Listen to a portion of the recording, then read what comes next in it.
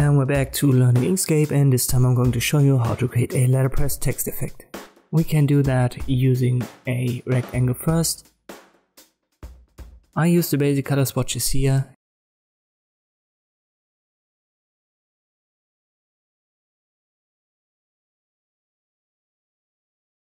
Let me create a text via the type tool, and when I size that up, I'll hold Ctrl.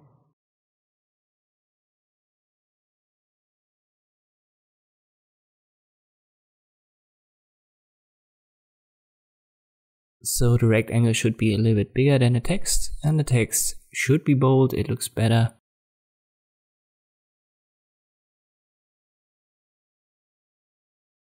In some Inkscape versions you can just select everything and then go to Object and use Difference. In my version I have to do it for every letter individually.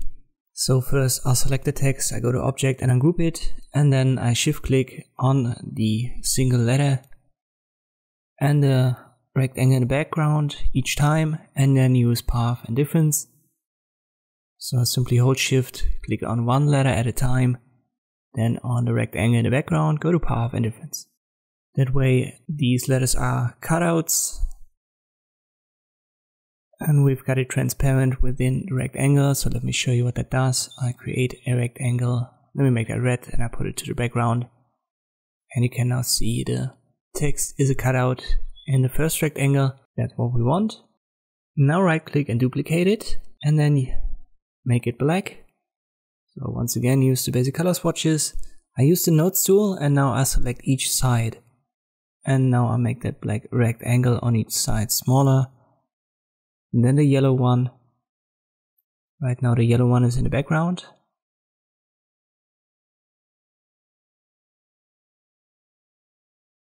But now I put the black one to the bottom, and now I use the arrow keys down and to the right. 6 to 7 steps, that looks fine. And now I go to Object, Fill and Stroke, and I increase the blur. So you can see I'm under fill, the flat color is chosen, which is the black one here. And I increase the blur. Make sure that you've got the rectangle small enough so that the blur doesn't exceed the yellow rectangle. And afterwards go down with the opacity a little bit. So the exact values to depend on the color combination that you use and the intensity of the effect that you want to have. But I think that's fine. Now I create another rectangle, and I need to increase the opacity once again. I'll put that to the bottom, and now I use another yellow color.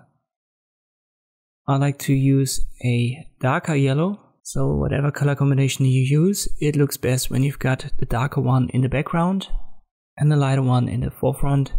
So like I did here with the yellow. And you can still switch the colors, but if you make it the other way around, so you make the inner one lighter and the outer one darker, it doesn't have the same effect, or at least I think it doesn't look that good.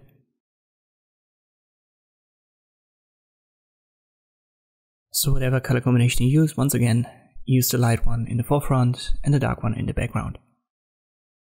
Afterwards you only have to select it all and then go to File and Export, and you've got your letterpress text effect created in Inkscape. I hope this video was helpful, thank you for watching, and I'll see you next time.